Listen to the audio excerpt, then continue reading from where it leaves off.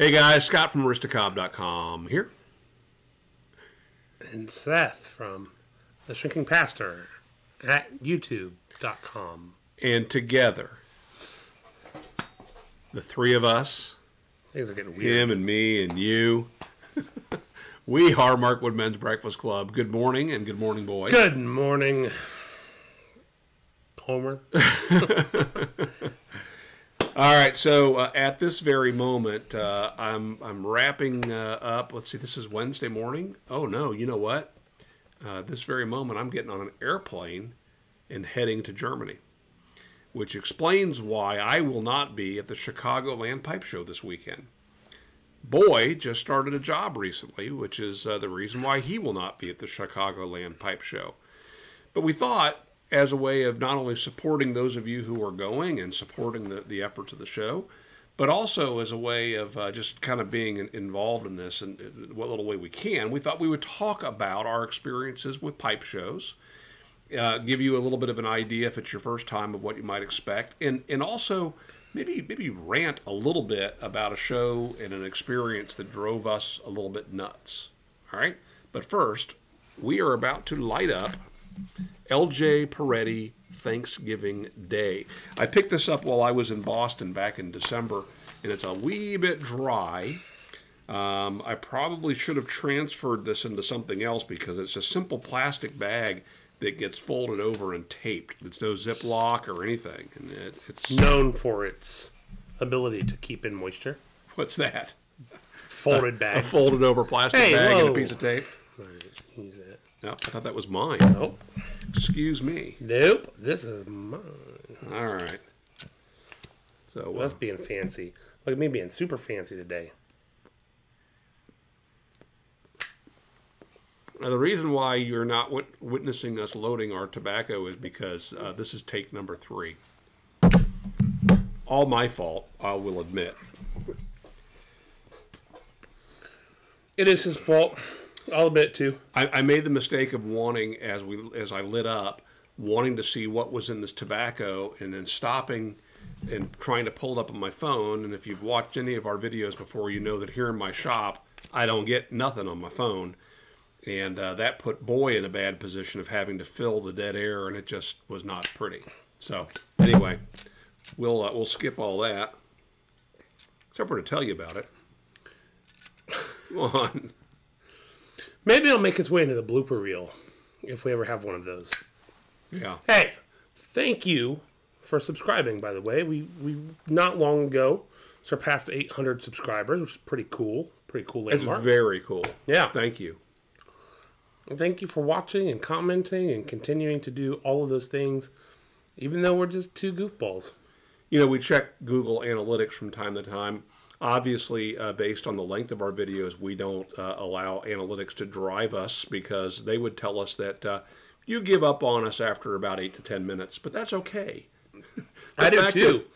The fact that you spend 8 minutes with us is surprising. After 8 minutes, I totally am phoning it in. But if you don't already know this, down in the doobly-doo, down in the description, we try to put something that we call shop notes, which are links to various topics within the video, so that if you're going to have to bail on us, we understand. But take a look in that list and see if there's any topics that are coming up that you can just fast forward to. It also contains links to outside things. If we talk about a product, or if we're talking about, I don't know, like a few weeks ago or a week ago or sometime recently, we talked about vaping and some of the laws that might be affecting vapors and pipe smokers, and put links to relevant information there as well. Now, I'm smoking this in my Morgan nose warmer that I like to call the 320 of the corncob world. And Boy happens to be smoking his in a Savinelli 320. Savinelli nose warmer. What I like to call the Savinelli of the 320 world. You heard me. It's the Morgan nose warmer of the Briar world. All right, so on to pipe shows. We had kind of a frustrating experience this afternoon as we were talking about, well, what are we going to talk about as we film our video? And Boy said, well, let's talk about shows. And I said, hey, that's a good point, because the Triangle Area Pipe Show, or TAPS as it's known, will be coming up soon in Raleigh. And so as we're talking, he pulls out his phone and he says, it's happening today. What do you mean it's happening today? Now, we've been to that show 3 times. We were there last year. When we go there, we register, we give them our name and our address and our email address. The first time we went, we met Bassel. That wasn't the first time. Second time we went. Second time. First time we went it was the a hotel. sketchy. It was no good. The hotel where you can't smoke, not great for a pipe show. Second time we went, we met Bassel, made this pipe, and Meadows has entered the Cobb Foolery competition. Mm-hmm. Now, it's a well-established show, and it's a show that's... This is their 18th annual year. It's a show that is put on by a pipe collectors club. So the vibe at that show is different than the vibe in Nashville, different than the vibe in Chicago. Now, Chicago is also a club of pipe collectors, but a much larger, and I would say much better established club.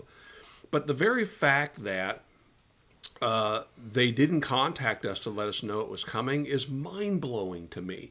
And every year we've gone, we've thought to ourselves, this thing is dying. It's dying. There's so much more that they could be doing. They are right there in Raleigh and within how far of NC State? Oh, right around the corner. A mile, 2 miles. And how many other schools are there? And it takes place at the state fairgrounds.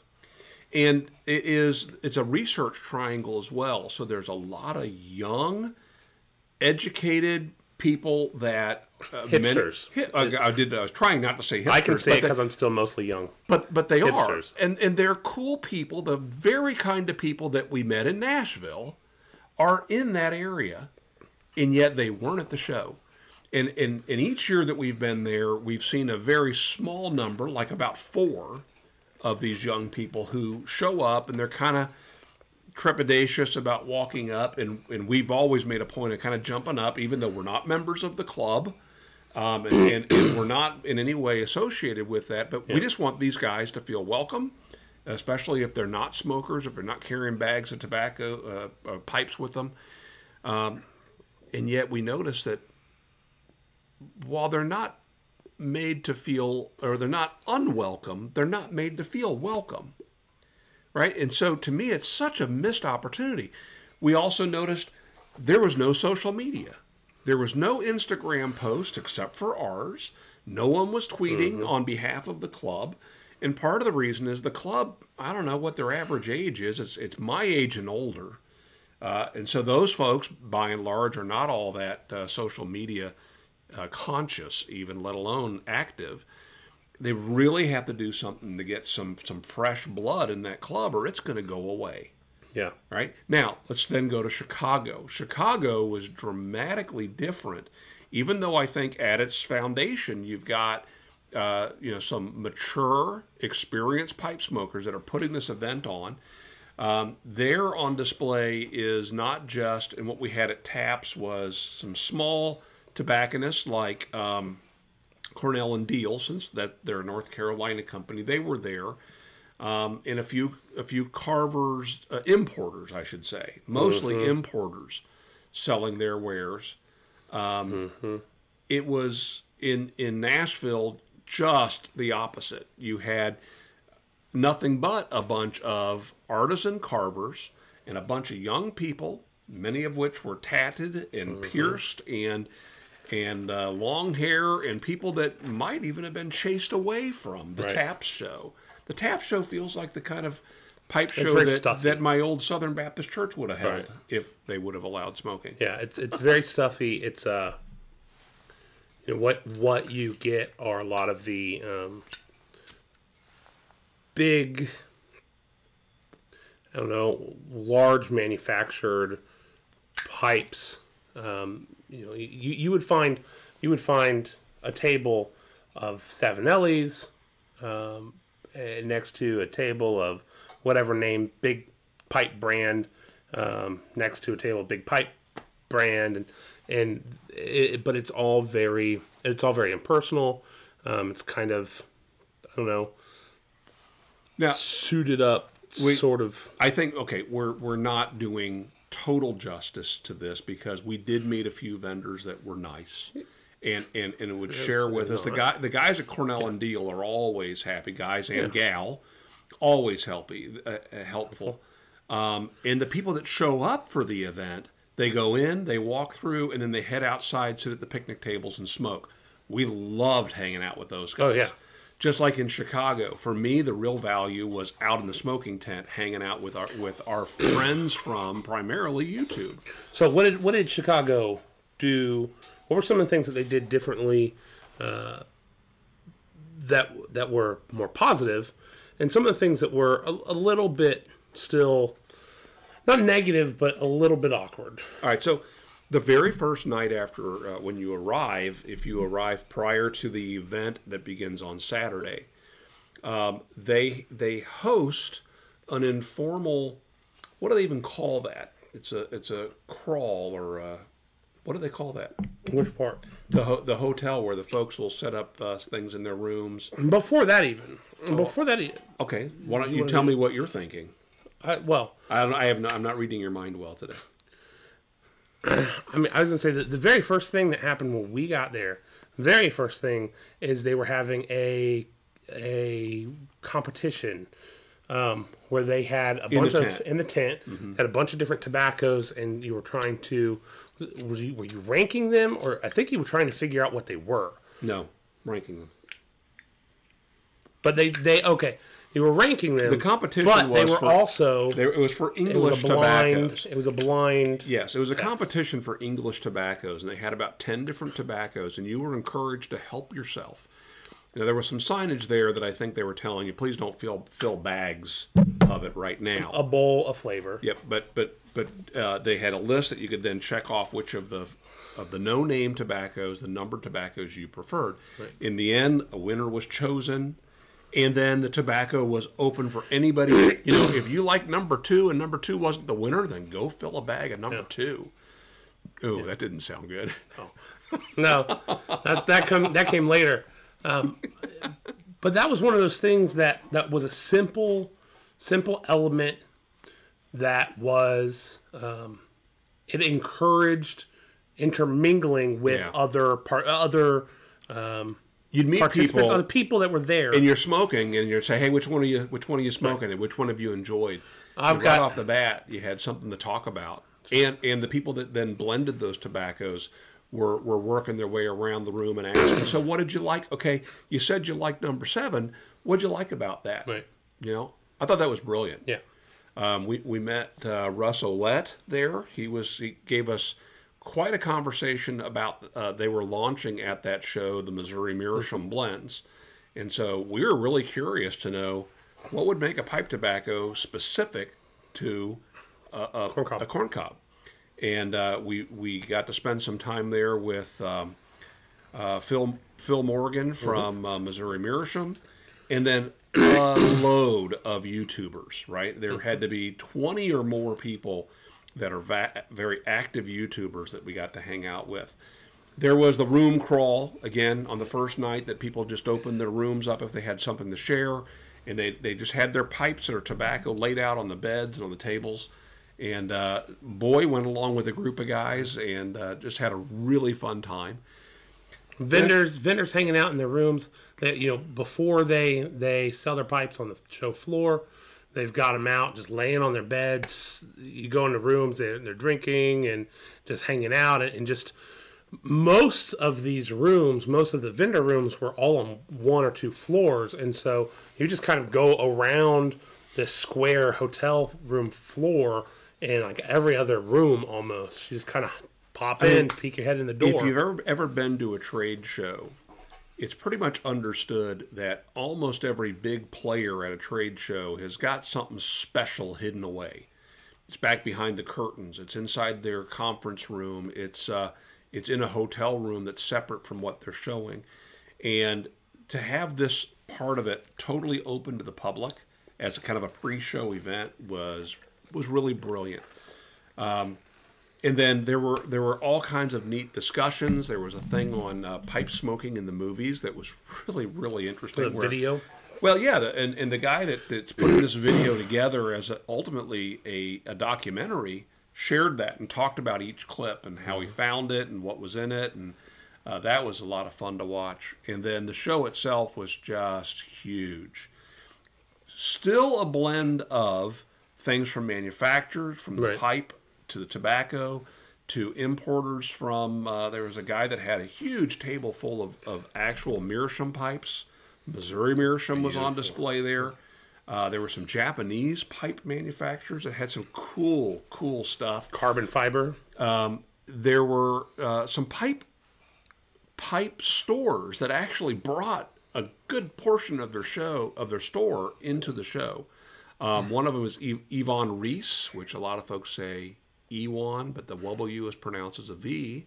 He was a German immigrant, so it's Yvonne Reese. And you know what? I'm a word guy, even though I mispronounce a lot of words. I try my best to learn how things are pronounced, since I would normally mispronounce them. Personal pet peeve right now is half the people that have smoked Hearth and Home tobaccos call it hearth. They look at the word, and the way it's spelled looks like hearth. But the hearth on your fireplace is spelled the same way. It's hearth. The hearth on your fireplace is spelled the same way as the hearth on your fireplace? Yes, exactly the same spelling. It's Hearth and Home. But I digress, as I often do. So that show I prefer to call it Hearth and Homey. It's so drastically different than Nashville, which was really focused on the artists, from the carvers to the music. Now, some of that was frustrating if you didn't want to be in the space with the professional carvers. And what I mean by that is they're there conducting business. Once you've seen it and decided whether you're going to buy or not buy, you don't want to be hanging out right there among these carvers. You move on. Well, then you move over to the tent where the music is, and you can't the hangout tent. And you can't carry on a conversation. It was so loud. So there's where I think Chicago gets the advantage, right? Chicago didn't have the independent carvers to the degree that they had there in Nashville. It's hard to compare the two. There were independent carvers at Chicago. Yes, it wasn't all independent carvers, or predominantly even. Chicago had some cool things. There were some vendors there that were just collectors. I just had their huge collection, their personal collection, their private stash there on sale, and that was cool. But it's hard to compare. One of the things that's really fun about Chicago is the duration of it. That it's several days long. You go, people get rooms in the hotel. You have a lot of time to hang out. We've said before, the thing that we enjoy the most about going to the shows, because we're not high-end collectors. We're not going to buy all the pipes, and we have, many thanks to many of you, a collection of tobacco. We've had opportunities because of this channel, through this channel, to try more tobacco than we ever would left to our own devices. Yeah. Thanks to your generosity. And so, that's not, we're not big tobacco fiends either. He likes 1Q, I smoke what's available.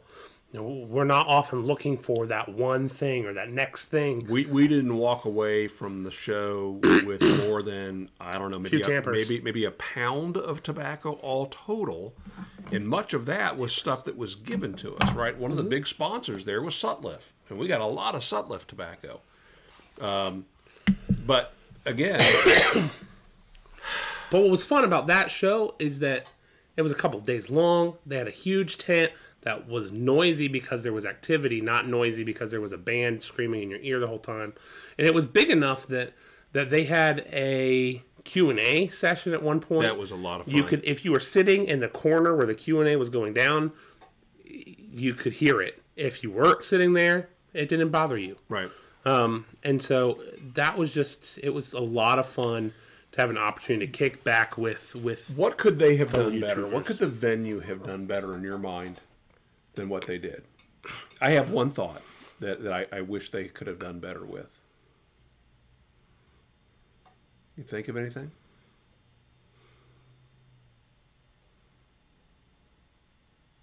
All right. Tell me your thought. Here's my thought. I don't drink alcohol, and that was almost all that was available. They did have a bar where folks could buy beer, and I'm sure other alcoholic beverages, but that wasn't convenient. A convenient way for a guy like me to get a drink. Also, They did have a vending machine. yes, they did, and they also didn't have like an ongoing concession, where Right. if you wanted a pizza, if you wanted a hot dog, if you wanted something like that, that wasn't out in the tent area, Right. the smoking area. They did didn't have have that. something that was going on kind Inside, of beyond. way around the corner. Yeah. But that is so minuscule. And Yeah. you know what? We actually enjoyed being able to slip away. We ran across the street and had Culver's one day. We went down and had Gino's. we had Gino's Pizza, which we brought some of that back to the tent. We had what's the Italian beef that we had there? The Italian beef. It was the Italian beef. is what Gosh, it was. why can I not remember the name? I don't know. The Italian beef. Yeah. Gosh. I don't know. Starts with a P and ends with a delicious. It was nice. It was nice that it was such a big open space that we were able to. Everyone felt comfortable bringing their own food, their own drink, Right. their own outside stuff into it, and there was a big enough space that we were able to do a live show from there, which was really stinking cool for us to have the technology to have a live YouTube video where people were able to interact Yeah. while it was happening, all streaming on through my cell phone as a hotspot. That's phenomenal to me. Yeah. And that was a cool experience for us just on the Portillo's. Marco Men's Breakfast Club sign. Portillo's. So I guess last thoughts on this as we wrap this up in kind of advice or suggestions for you. Don't feel like you can't step away because you can get in and out of that smoking tent 24 hours a day, beginning on, it may even be Thursday, but for sure Friday, Saturday, Sunday. There's always some folks to hang out with and talk to. Don't be afraid to strike up a conversation. I know that there are some folks that might be intimidating. I mean, there's going to be some big hitters if you are a YouTuber or a YouTube fan. But don't worry, we won't be there. But you know what? Those guys are just great people. And strike up a conversation, and it can begin with, hey, enjoy your stuff. And I've watched a number of your videos, and I really enjoyed it. And, you know, and light your pipe and hang out for a while with them, you know. Anything else?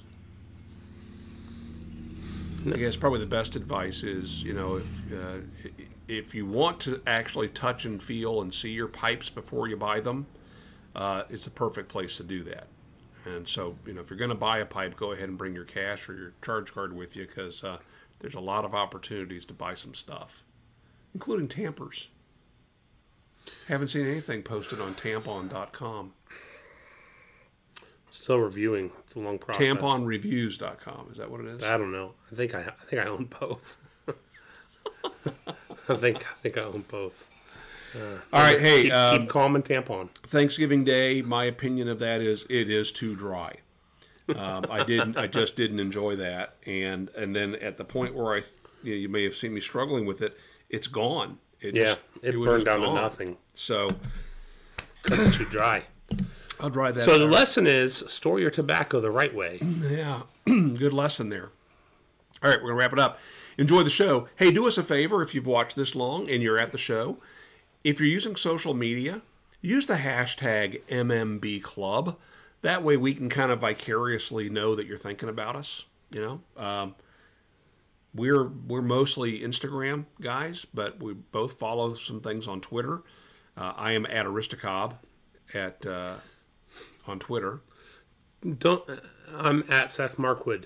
Don't abuse the hashtag MMB Club. No butt pictures, please. Unless there's bacon. Should we give a name? Because we know who we're thinking of here. Unless there's bacon and eggs, then it's fine.